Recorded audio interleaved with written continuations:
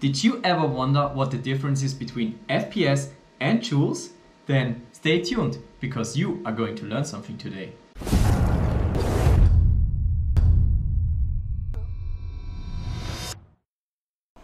So before we jump into the video, just a quick clarification, because somehow YouTube didn't like the toys hanging on my wall and I had to blur out all this stuff. But I still hope you will enjoy the video, and I have a proper solution for the upcoming videos already. Hello and welcome to the first episode of Airsoft Physics with Fabi, where I explain to you why your BB hits your target or not. I'm your host, Professor Fabi, and today I will talk to you about FPS versus joules and what is the difference. Each Airsoft Physics episode is based on the previous one, so make sure to start at the beginning. Otherwise you will probably miss out on the basics on how a BB performs into the air. So for the first episode I want to start at the real basics. That's why we start with FPS versus joule. You guys might have seen on some airsoft shop that some guns are advertised with joules or FPS. And today we're talking about the difference of these. And to start out with, I want to talk about joules. Joules are the unit for kinetic energy. EK. Kinetic energy is basically the energy you need to give to an object to reach a certain velocity. So, if you want to go 30 miles per hour with your car, you need to put energy into it to accelerate so it can reach the 30 miles per hour. Your BB needs a certain velocity to fly through the air. So we need to put energy into the BB so it can accelerate in the barrel and reach its speed and fly through the air. So let's see what's the equation for the kinetic energy. It's half times the mass of an object multiplied by the velocity squared. So after we get the mass of our BB, which is in our example 0.2 gram, we need the velocity or the speed. And that's when FPS comes into the game. So what does FPS mean? F. F stands for feet. P per and S second. And this already brings us to the equation of speed, which is velocity equals distance divided by time. FPS is just a unit for speed. Where do we get FPS from? Usually from your chronograph. You shoot through the chronograph, there are two light barriers, the BB passes the first light barrier. Once it passes the second light barrier, the chrono calculates back with this equation the speed. Our chronograph showed us 500 FPS. So our BB is leaving our gun barrel at a speed of 500 feet per second.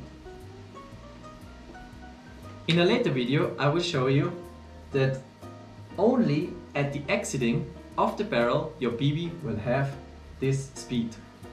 The farther the BB travels, it will lose energy and it also will lose its speed. And this is because another force called drag, which works against our BB. So drag makes our BB fly not as far as it could be. But let's go back to our example and calculate the kinetic energy for our 0.2 gram BB. So what does our equation look like? We have EK, kinetic energy, equals half times the mass of the BB, 0.2 gram, and to get joules we don't need grams, we need kilograms. 1 kilogram is 1000 grams, 2 kilograms, and now to get joules we need our feet per second in meters per second, and 1 foot equals 0.3. What we do is we multiply our 500 feet per second by 0.3048 equals 152.4. That's the last piece of our puzzle to calculate the kinetic energy. So we put in here 145.2 squared, and now our kinetic energy equals 2.38 joules. So what have we learned today? First of all, FPS is a unit for speed and joule is a unit for kinetic energy. Kinetic energy is needed to accelerate an object to a given speed. So without energy there is no FPS, and also without speed there is no kinetic energy.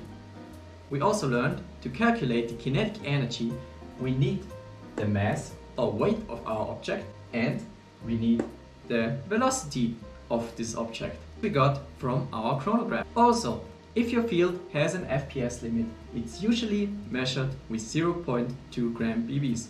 Because what happens if you put 0.4 gram BBs into your gun, put a really heavy spring in there to also shoot 500 FPS at this heavier weight?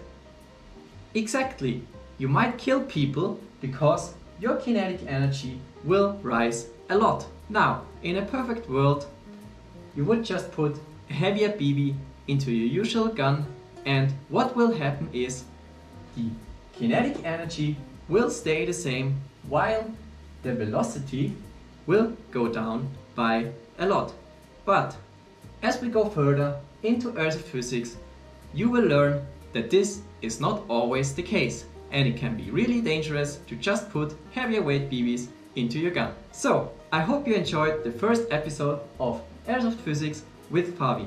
I was your host, Professor Fabi, and I can't wait for the episode 2, where I explain to you how your BB is defying gravity with a force called the Magnus force, or in short, how your hop-up works.